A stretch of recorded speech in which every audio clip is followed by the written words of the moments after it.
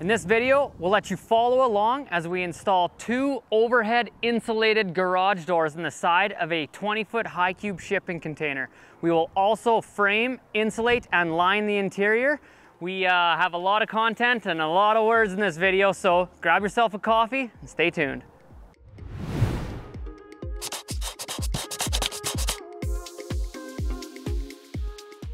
We cover a lot of topics in this video. We'll have them all in the chapters. You'll be able to skip to the content that you want to watch and skip past the content that you don't. We had a little mic issue during the video, so I apologize for that, but stay tuned. I hope you learned something. I'm Channing McCorston, the container guy. The guys have already cut out all of the openings in this container before they drug it into the shop. So now that they've got a start, I can get started on showing you guys what they've done and what to do. So when you're cutting out the man door openings, you got to be careful to always make sure that you're doing it on an outside corrugation, and that makes sure that the flange on the man door, these dual swinger container modification rolled man doors, can actually grab something. So it's super important. And another thing to note is this is being installed on the end wall corrugation. And so these corrugations are actually a bit deeper than the sidewall corrugations. And so they use a different rain drip. And so that rain drip has the added depth and makes sure that it comes up and inside the can, and then that stops water from the outside getting back in here and leaking in the containers. So same goes, we do have videos on installing these man doors just specific to that. If you want to watch them, just check out our channel and find them there. One last thing to say is just at the bottom corners of these man doors, we actually have to grind the corrugations flush, and I don't like grinding these all the welds. I like to just cut right on the top of the weld, leave the weld, and then install the frames afterwards, because that job is more work than anything else, and it's loud and it makes a lot of grinder dust all over your shop. So I like to avoid that as much as possible. And the new frame, we've just adjusted the header and footer slightly so that those rivets that connect the side frames to the header and footer are on the outside of the container and no longer in our way. And now our footer is even going to be a bit more solid when we step on it. So excited about that change. That should be coming out in a revision or 2 that's available to the public. But if you got any of the other ones, they're perfectly fine as they are. And so this container here is getting 2 insulated overhead garage style doors installed in it. And the difficult part about this is that we are spray foam insulating and steel studding this container. So we've just kind of loosely set these overhead door frames in place. This is our first revision of these, and there'll be future revisions to come, and then they will be available for sale. But what you need to know about overhead garage doors is that they have a spring in the center, and so we need to give them a center mounting plate so when the contractor comes to hang these doors, that they have something very durable, such as this galvanized steel here, to secure that spring hardware too. And so another thing that we made sure of is we actually added special little flanges on all of the frames on the sides and the sides of this header. And now we can take our reline panel, or in this case it's going to be 1/2-inch plywood, and secure that right to here. Now what's awesome is this works out to be the identical on the identical plane as the steel studs or the strut strapping. So with both of our framing methods and insulation methods for commercial mods, these frames work perfectly. So super excited about that. We have some small changes to make these better. The size of these doors is 7.3 by 7.3, I believe, which is a weird size. It's a custom order size. What I think would be more beneficial to the public would be an 8-foot wide door by 7, and then you can go to your local lumber yard and just grab a door off the shelf and install it on these. And I believe we can modify this kit for that. We might even split it in half along the sides, the footers, and the headers, and then this is going to make this even easier to ship all across the planet, because once they get to this 9-foot long length, they get difficult to ship. Now also what's important to note here is these are quite long, and they have to be, and this needs to be installed in a high cube container. To do this in a standard height container, by the time you're all said and done, your door is going to be like, I don't know if you'll even get 6 foot 6 inches out of it. So a lot of times for egress and things like that, you have to have at least 6 foot 8 inches of overhead clearance for it to be an actual a safety exit. So that, you know, you can't get a lot of things in a 6.5 foot door. It's nice to get that 7 foot to get your side-by-side or whatever you would be parking in here. And this container itself is for a general contractor. And so I think it's more job site storage inside of here that's insulated, but they have access with their skid steer or forklift on the site to be bringing things in. So I'll get you to come over here, and I want to show you how these corner castings work when we steel stud frame. This is a new system to us with the corner casting covers and steel stud brackets, and we are still figuring everything out, but I think we finally got her dialed in, so get over here. And so these corner casting covers and the steel stud brackets, they do great things. They take out all the guessing work for the framer to know, you know, how far away from the wall do you need to be and how far down from the ceiling do you need to be. But one thing that we found out where there's an area of confusion, and I can see even our guys right now haven't cut this top track to the right length. And so the only plane that is still a little bit confusing of what to define is how far from like this casting or this end wall does this corner casting cover sit. And ideally it would be 2 inches, 2 inches down, 2 inches out. That's perfect. But in order to give you guys a very nice and easy sight line and reference point of where to install this, we're going to choose this edge right here on the corner post. So it's a common edge, it's ISO. These corner posts cannot vary from manufacturer to manufacturer, so it's always going to be there. It's going to be there in your can, my can, everyone's can. So then right here, if you just drew a line, the guys grab their tin snips and cut that. That's going to be cut in the perfect spot.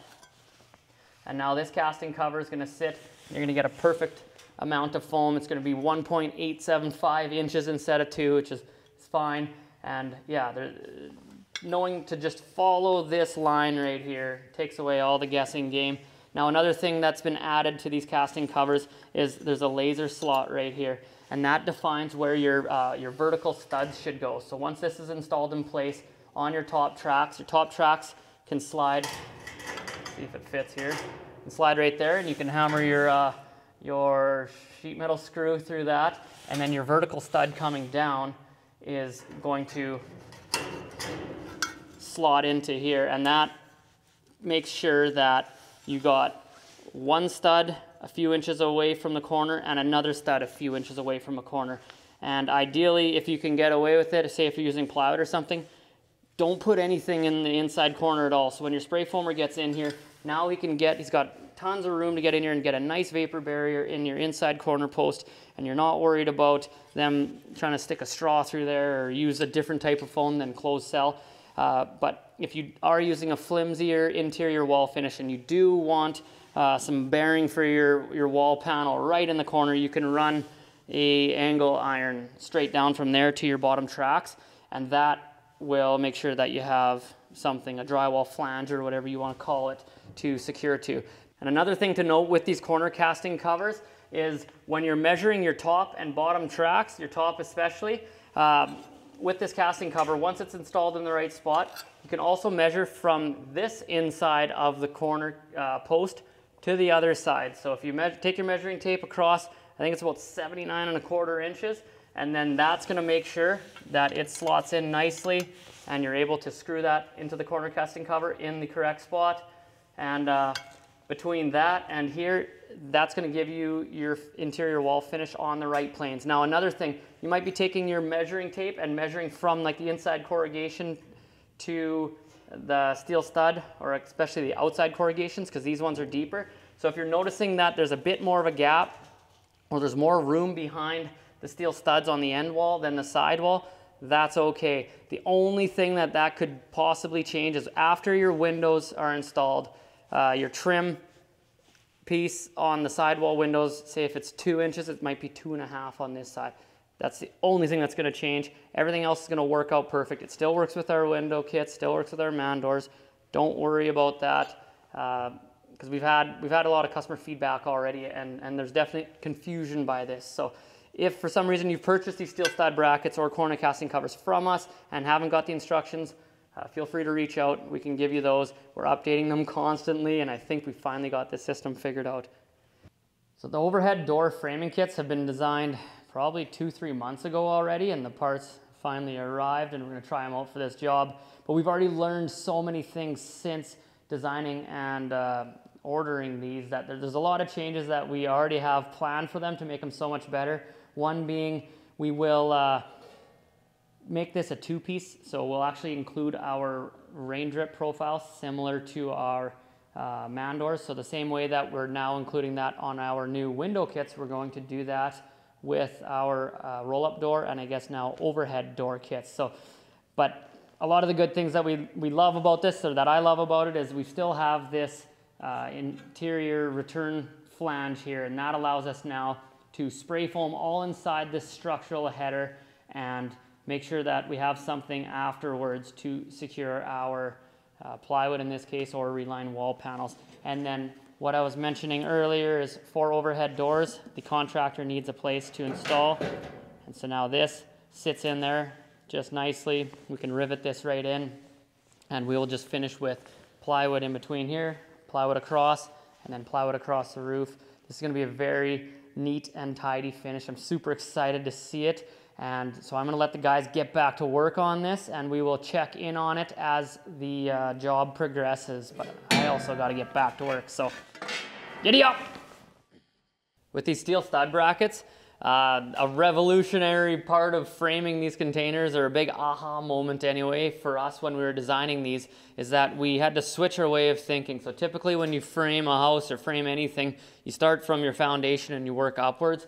But with these, we start from the ceiling or the top tubing, and either we can frame the entire ceiling and then work downwards, or at least define this plane and then go downwards.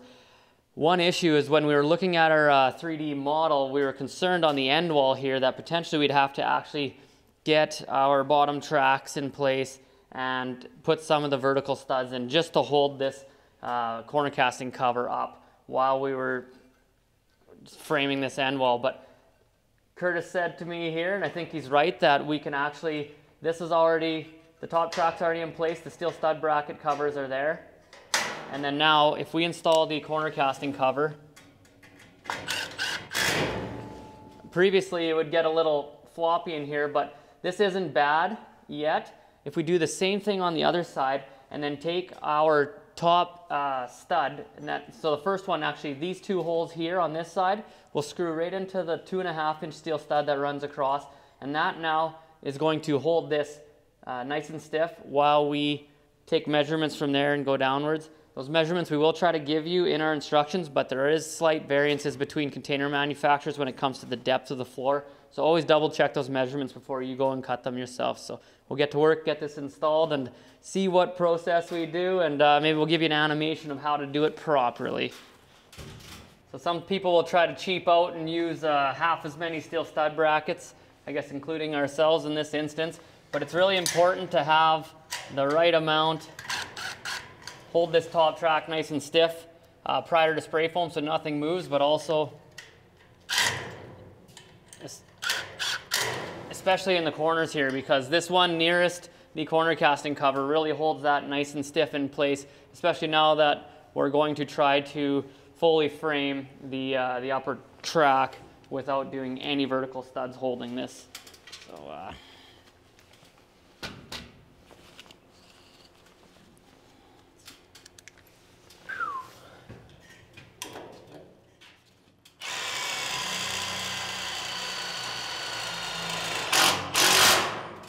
look at that difference.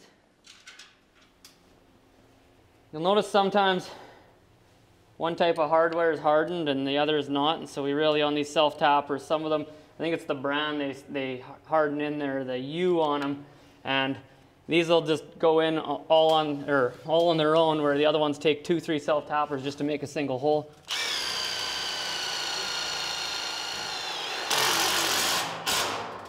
But I am using number 14s in here, and we did switch to number 10s because it's just a little bit less effort to drive them in, and they still have way more shear strength than required for that anyway. So let's get the corner casting cover in here quick.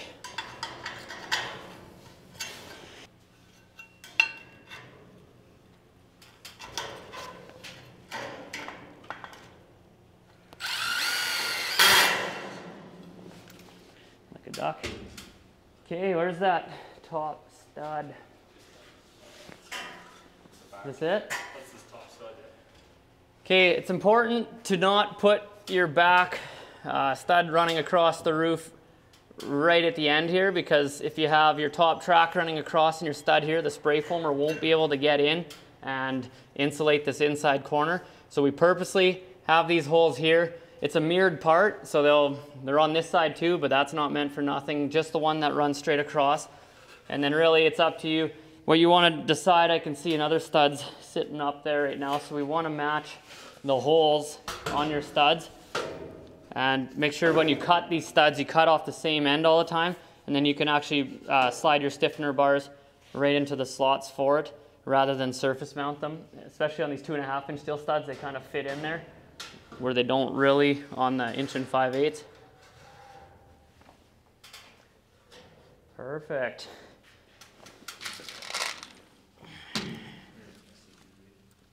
They didn't test it, she fit.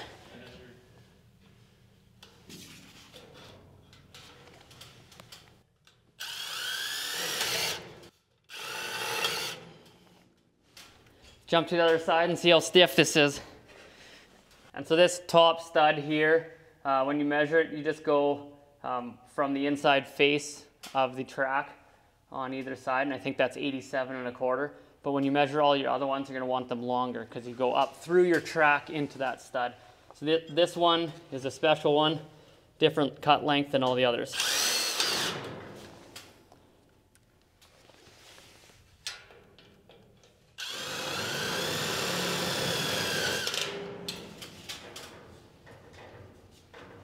That's pretty good prior to spray foam. Once we get the wall studs in and the top track, that's going to be locked in solid.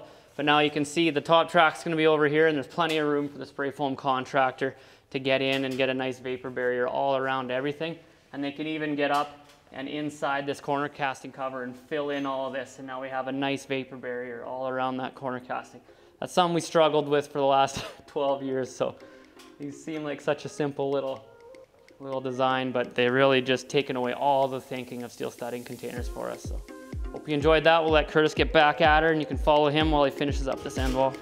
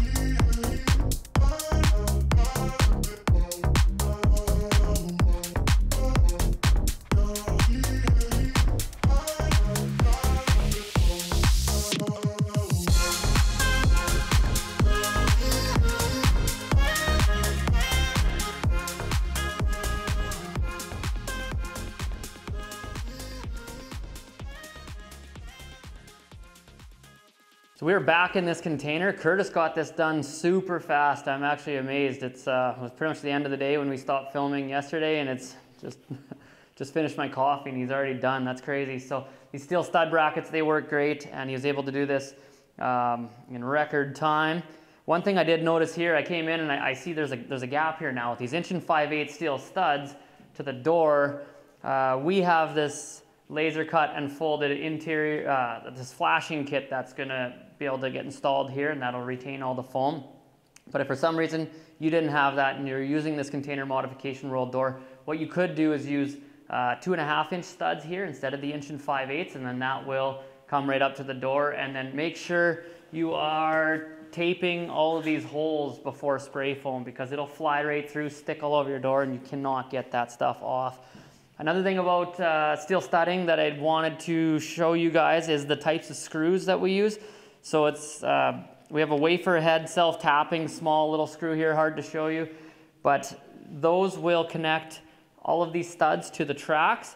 But don't use that tiny little screw into the wood floor, or don't use a screw that has a self-tapping tip on the end into wood. Make sure you're using a wood screw, a wood thread screw that's not self-tapping, 1 inch long. So the floor is 1 1/8 inches thick. So don't go deeper than that, because sometimes if you randomly line up where there's a cross member, you're gonna snap your screw, and sometimes if that's the only place you can put that screw, now you got yourself a problem. So I guess, yeah, we can give you a tiny little tour of this thing. It looks great, all buttoned up. These corner casting covers worked awesome. This has defined our plane outwards on the end wall and outwards from the side wall. One thing I want to do actually right quick is measure to see how this turned out. So from the inside corrugations, what do I have for?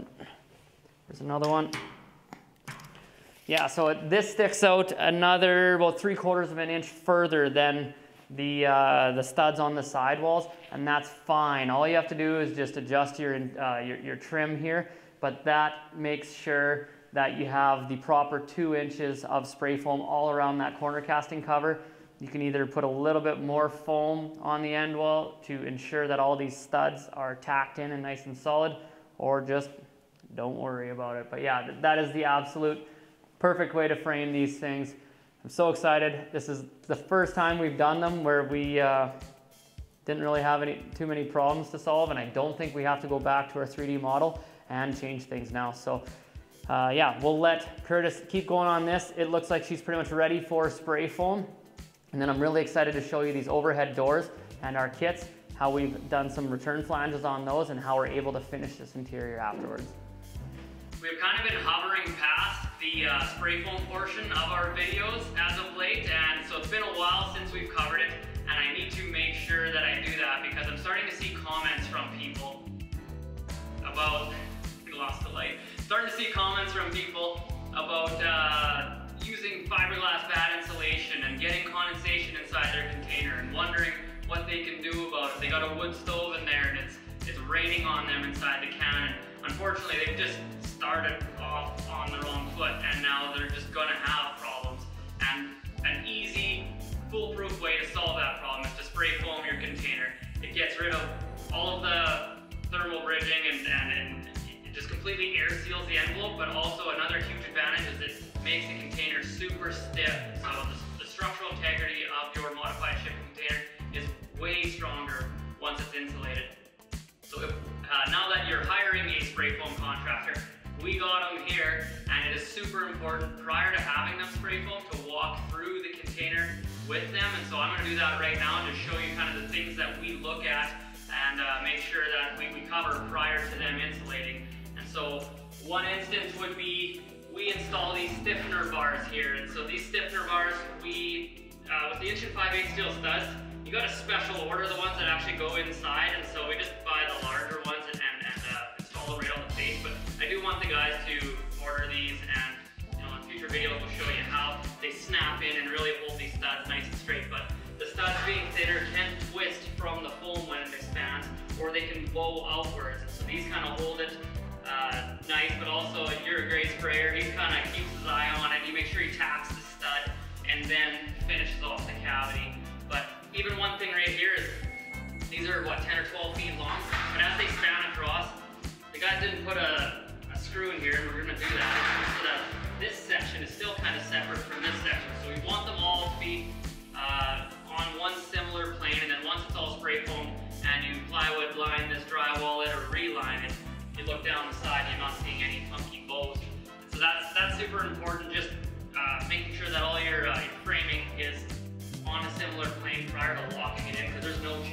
afterwards. Maybe with a 2x4 you can get out the planer or something, but you do not want to use wood for framing. Another area that we take good care of prior to them coming here is with these corner casting covers up at the top. Now, him with his gun and his hose, he can get into this corner post very nicely. He's got tons of room in there to spray and get a good vapor barrier. And all these studs are now away from the wall, so he's able to get foam around everything. One thing to note around the doorway is with these 1 5/8 steel studs, what we probably could have done and maybe should have done is use 2.5-inch steel studs by the door, so that comes right up to the door itself, and then we should tape off all the holes here so he's not shooting foam through all the electrical openings and onto the door, because that stuff's sticky and will not come off. But so here we'll just have to tape this? Yeah. Okay, so we'll tape that up, and once it's done, then we'll just clean it up with a knife and then install our reline right back to the door. Up at the top, the corner casting covers, I need to let you guys know, just make sure you cover that up, because that's a finished product and we'll see that on the inside. So they'll make sure that's all taped off and nice and clean and not getting exposed. And then finally, we have our funky new overhead door frame here. And so these, everything that you're seeing on this plane is exposed and should be taped off.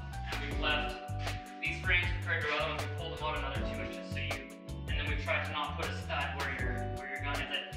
I tell the guys, I don't know if I'm right, but I tell them your hose or your gun is similar to an impact driver. Yeah. Is that about similar size? Yeah. So I say if you can get an impact driver in there, then he can get in there. So yeah, basically we're gonna have a nice vapor barrier even behind where the overhead spring mounts there, so shooting your foam in. And actually one other thing, we also insulated right near the container doors inside one of these frames ahead of time, because with our wall flashing kit, and given that the door was so close to the shipping container doors, it would have been difficult for you to get in there. So we got that done ahead of time, that's good.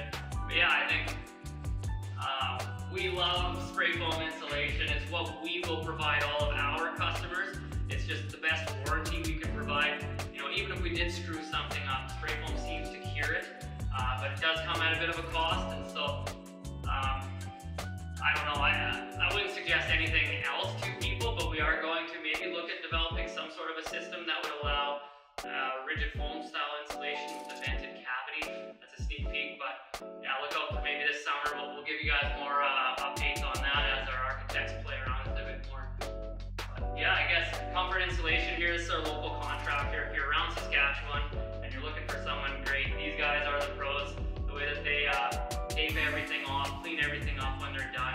A lot of contractors will just overspray everything and you're on your own. And so that's a huge advantage of going with Comfort locally here. But if you're in San Francisco, do not call them, because that's a bit of a jaunt. So anyway, we'll let them get at it. We're in their way, and we'll just maybe just show you how they tape everything off and how clean this is right afterwards. So we'll check it out when you're done. Do a good job. Okay, thank you.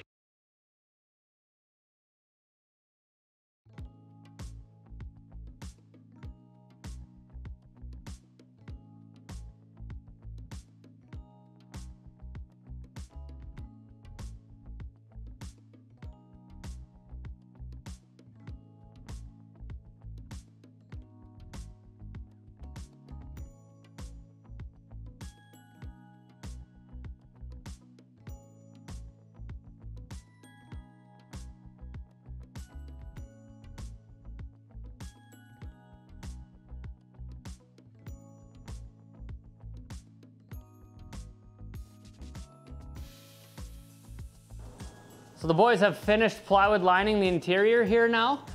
You can see I don't really like plywood lining of containers. I love our reline wall panels, because once you install them, they're, as drywall would be, mudded, taped, painted, finished, ready to go, where a lot of people, they'll order plywood lined containers painted white from us, and they expect a beautiful home just like their drywalled home. Well, it's not. You got gaps and you got cracks, and I see our guys here, they took out the wood fill and filled a lot of those cracks, and it's a mistake that I've made in past life, is I've tried that.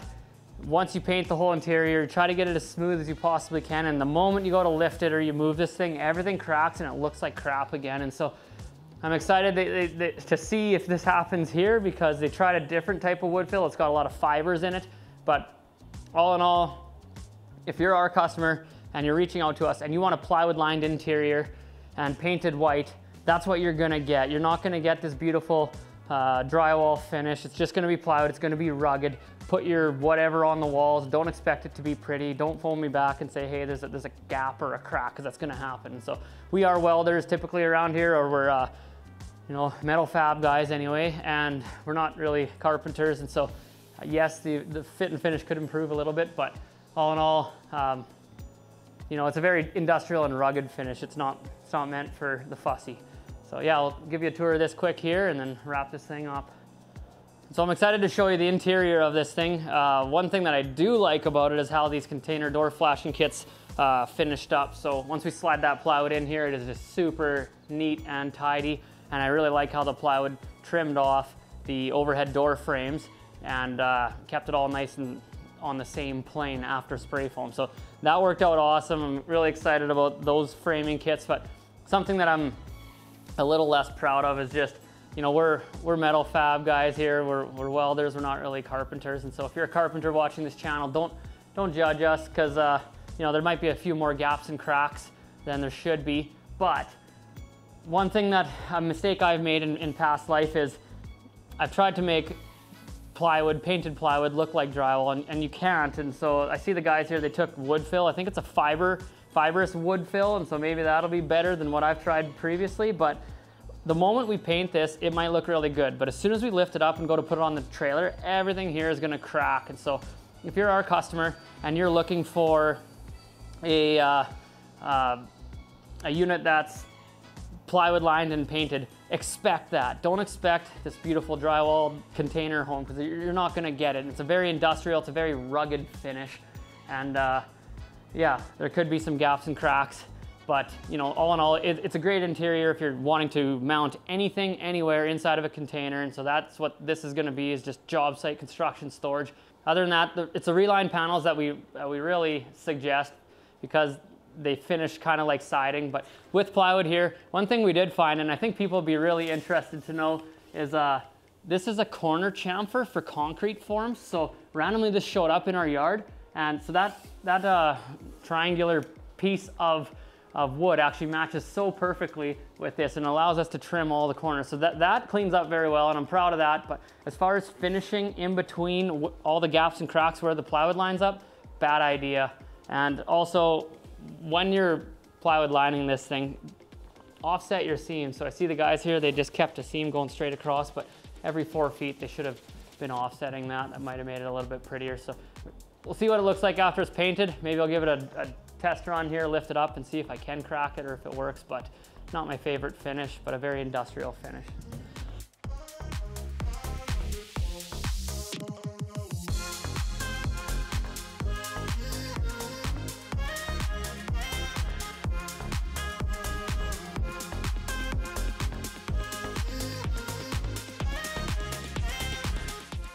So here we are. The whole container is now painted, and I may have been a little bit of a liar. I thought this was gonna turn out very poorly, and it actually turned out quite nice. So the guys, they wood filled in the cracks here, and you can see the wood filler. I mean, they didn't do the best job sanding everything, and you can see the slightest of cracks, but it looks a lot better than I thought it was going to, but it was still a lot of work. I don't think we budgeted for that much work, and we ended up, you know, doing it. And so whether it's a losing money proposition for us or it's expensive for the customer if we charge for it, I don't really like it, but this did turn out a lot nicer than I expected. And so good job, team. They did a nice job here. So yeah, I'm very happy with how that turned out.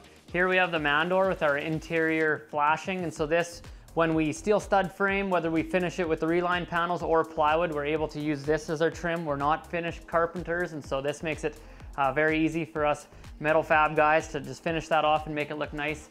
And then I really am excited to show you this overhead door. So here, what we use for overhead doors, garage style door, is a 2-inch commercial door slab, and then the 2-inch residential hardware. That's important to note. We don't use, with a commercial slab, typically they'll want to give you the 3-inch hardware, and then you need like a 15-inch radius.